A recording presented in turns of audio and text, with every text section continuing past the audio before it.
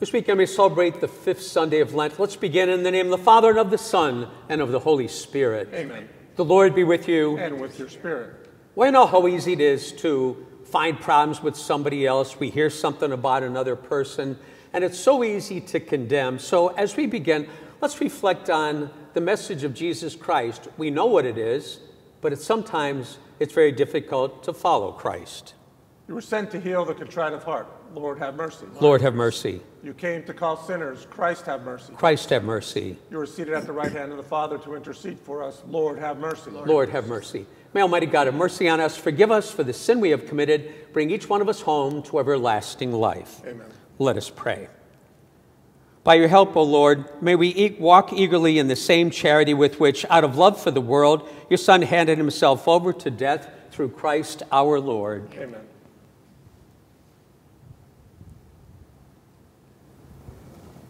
A reading from the book of the prophet Isaiah.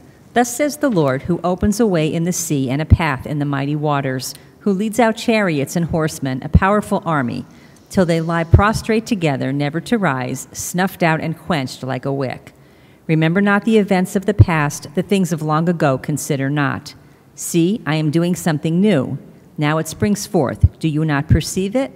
In the desert I make a way, in the wasteland, rivers. Wild beasts honor me, jackals and ostriches, for I put water in the desert and rivers in the wasteland for my chosen people to drink, the people whom I formed for myself, that they might announce my praise. The word of the Lord. Thanks be to God. The Lord has done great things for us. We are filled with joy. The Lord has done great things for us. We are filled with joy. When the Lord brought back the captives of Zion, we were like men dreaming. Then our mouth was filled with laughter and our tongue with rejoicing. The Lord has done great things for us. We are filled with joy. Then they said among the nations, the Lord has done great things for them. The Lord has done great things for us. We are glad indeed.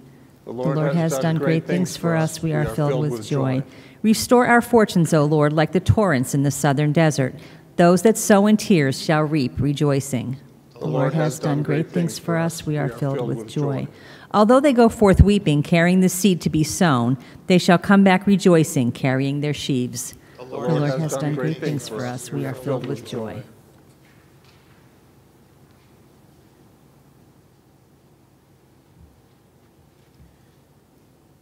A reading from the letter of St. Paul to the Philippians. Brothers and sisters, I consider everything as a loss because of the supreme good of knowing Christ Jesus my Lord. For his sake, I have accepted the loss of all things, and I consider them so much rubbish that I may gain Christ and be found in him, not having any righteousness of my own based on the law, but that which comes through faith in Christ, the righteousness from God, depending on faith to know him and the power of his resurrection, and the sharing of his sufferings by being conformed to his death, if somehow I may attain the resurrection from the dead. It is not that I have already taken hold of it, or have already attained perfect maturity, but I continue my pursuit in hope that I may possess it, since I have indeed been taken possession of by Christ Jesus. Brothers and sisters, I, for my part, do not consider myself to have taken possession. Just one thing, forgetting what lies behind, but straining forward to what lies ahead. I continue my pursuit toward the goal, the prize of God's upward calling in Christ Jesus. The word of the Lord. Thanks be to God.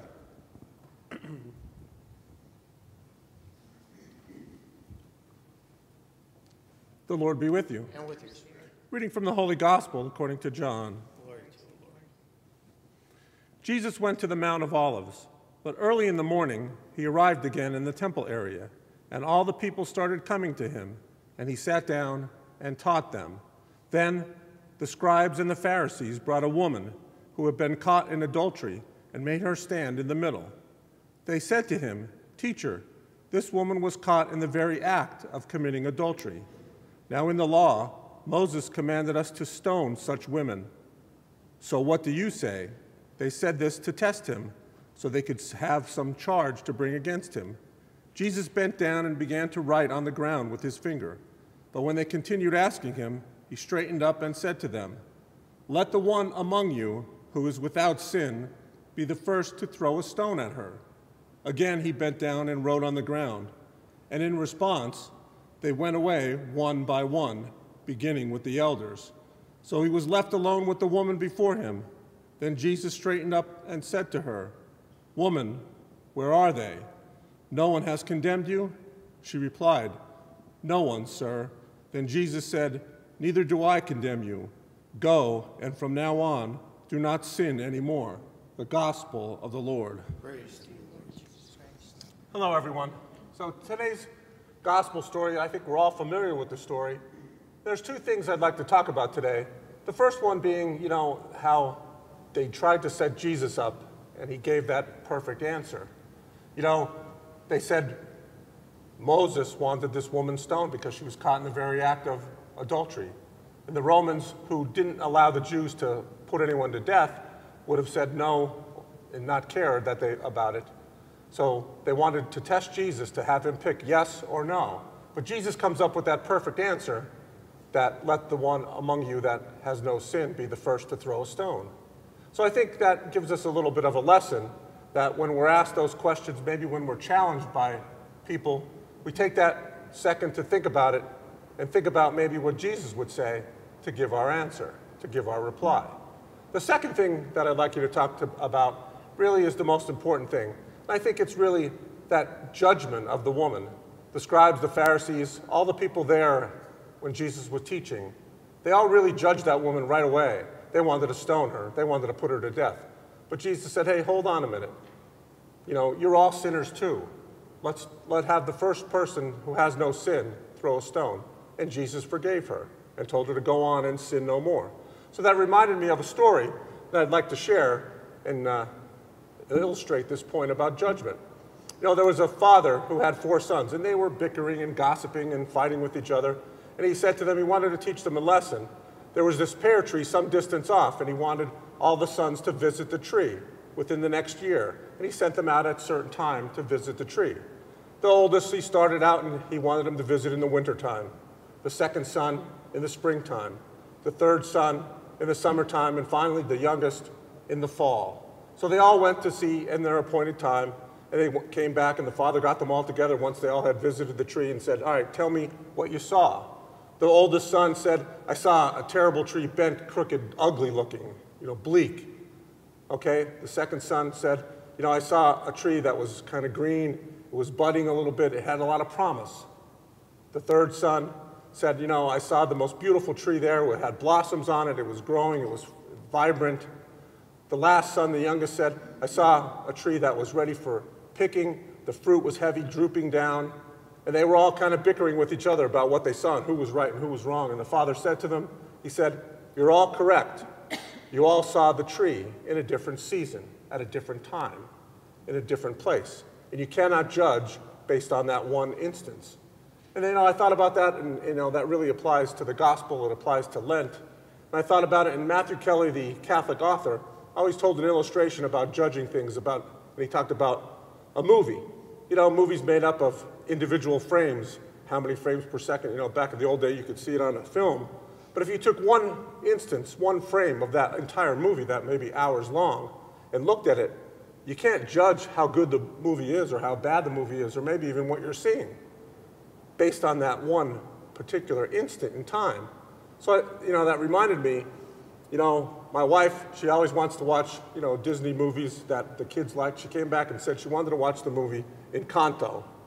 And I said, all right, I finally gave in. We started to watch it. We didn't really like it to begin with, so we said, all right, we're going to not watch the rest of it. We only maybe watched a half an hour of it or so. So finally, a couple days later, the next weekend came. She said, I really want to watch it. Our granddaughter loves it. She's probably watched it a dozen times. So we want to watch it. We want to check it out. It's supposed to have all these lessons. So finally, and I agreed again. We watched it part of the way through. And I think we both fell asleep at this time, watching the movie. Finally, we fell asleep. We didn't watch it. She wants to watch the end of it again. So we went through the whole thing again. Finally, we got to the end.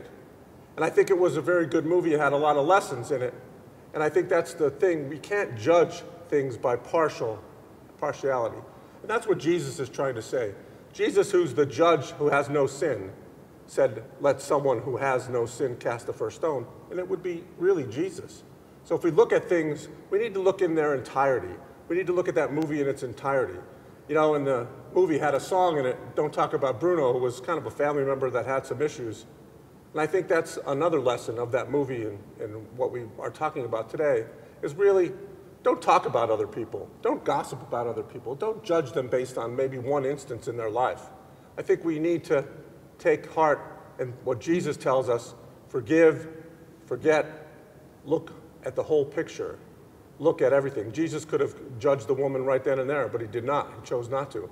It gives us a lot of hope, because we are all sinners, and if we have Jesus judging us, we look for that. No, I don't condemn you. Go and sin no more. So God bless and stay safe, my brothers and sisters. God the Father Almighty, creator of heaven and earth, and in Jesus Christ, his only Son, our Lord, who was conceived by the Holy Spirit, born of the Virgin Mary, suffered under Pontius Pilate, was crucified, died, and was buried. He descended into hell. On the third day he rose again from the dead. He ascended into heaven and is seated at the right hand of God the Father Almighty. From there he will come to judge the living and the dead. I believe in the Holy Spirit, the Holy Catholic Church, the communion of saints, the forgiveness of sin, the resurrection of the body, and life everlasting. Amen. We offer these prayers.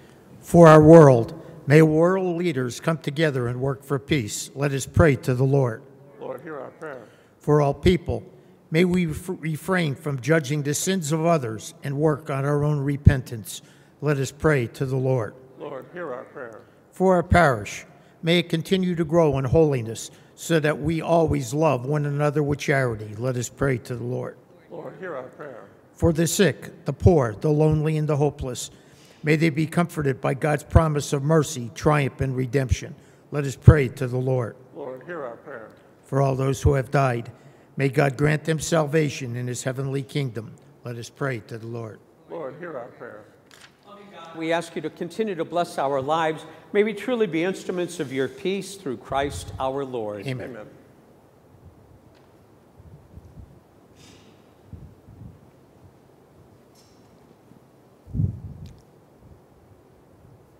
Blessed are you, Lord, God of all creation. Through your goodness we eat this bread to give you, which earth has given and human hands have made. It will become for us the bread of life. Blessed be God forever. Blessed are you, Lord, God of all creation. Through your goodness we eat this wine to give you, fruit of the vine, work of human hands. It will become our spiritual drink. Blessed be God forever. Friends, let us pray that our gifts will be acceptable to God, our loving Father. May the Lord accept the sacrifice at our hands, the praise and glory of his name, for our good and the good of God's holy church. Hear us, loving God, having instilled in your servants the teaching of our faith, graciously purify us by the working of this sacrifice through Christ our Lord. Amen. The Lord be with you. And with your spirit. Lift up your hearts. We lift them up to the Lord. Let us give thanks to the Lord our God. It is right and just. Father, by your gracious gifts each year, we await the sacred paschal mysteries with the joy of minds made pure, so that, more eagerly intent on prayer and on works of charity, participating in the mysteries by which we have been reborn, we may be led to the fullness of grace that you bestow on your sons and daughters. We ask this through Christ our Lord. Amen. And so we join our loved ones in heaven as we pray this hymn of unending praise. Holy, holy, holy Lord, God of hosts, heaven and earth are full of your glory. Hosanna in the highest. Blessed is he who comes in the name of the Lord. Hosanna in the highest. You are indeed holy, O Lord, the fount of all holiness. Make holy, therefore, these gifts, we pray, by sending down your Spirit upon them like the dewfall, so that they may become for us body and blood of our Lord Jesus Christ. At the time he was betrayed and entered willingly into his passion, he took bread, giving thanks, broke the bread, gave it to his disciples, saying, "Take this, all of you, and eat of it, for this is my body, which will be given up for you." In a similar way, when supper was ended, he took the chalice, once more giving thanks, gave it to his disciples, saying, "Take this, all of you, and drink from it, for this is the chalice of my blood, the blood of the new and eternal covenant, which will be poured out for you and for many for the forgiveness of sin. Do this in memory of me."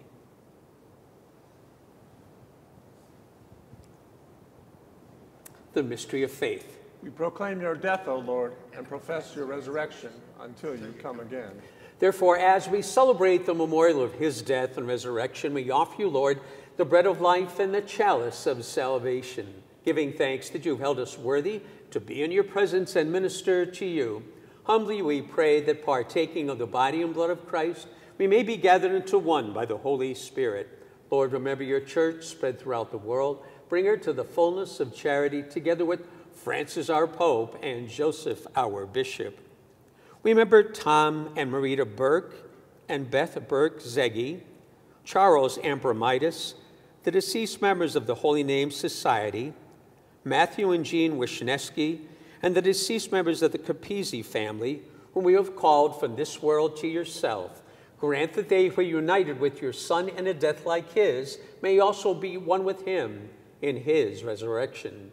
Remember also our brothers and sisters who have fallen asleep in the hope of the resurrection, for all those who have died in your mercy. Welcome them into the light of your face. Have mercy on us all, we pray, that together with the Blessed Virgin Mary, the Mother of God, Joseph, her husband, the apostles, the martyrs, and all the saints who have pleased you throughout the ages, may we merit to be co-heirs to eternal life. May we praise and glorify you through your Son, Jesus Christ. Through him, with him, in him, O God, Almighty Father, in the unity of the Holy Spirit, all glory and honor is yours forever and ever. Amen. We now pray as Jesus taught us. Our Father, who art in heaven, hallowed be thy name. Thy kingdom come, thy will be done, on earth as it is in heaven. Give us this day our daily bread, and forgive us our trespasses, as we forgive those who trespass against us. And lead us not into temptation, but deliver us from evil. Deliver us, Lord, from every evil, and graciously grant peace in our day, that by the help of your mercy we may be free from sin and safe from all distress, as we wait with joyful hope the coming of our Savior, Jesus Christ. For the kingdom, the power, and the glory are yours, now and forever. Lord Jesus Christ, you said to your apostles, peace I leave you, my peace I give you. Look not on our sin, but on the faith of the church, and graciously grant her peace and unity in accordance with your will, who live and reign forever and ever. Amen. May the peace of our Lord be with each one of you. And with your spirit. Let us offer each other the sign of peace. Lamb of God, you take away the sin of the world, have mercy on us. Lamb of God, you take away the sin of the world, have mercy on us. Lamb of God, you take away the sin of the world, grant us peace. behold the Lamb of God. Behold him who takes away the sin of the world. Blessed are those called to the supper of the Lamb. Lord, I am not worthy that you should enter under my roof, but only say the word, and my soul shall be healed.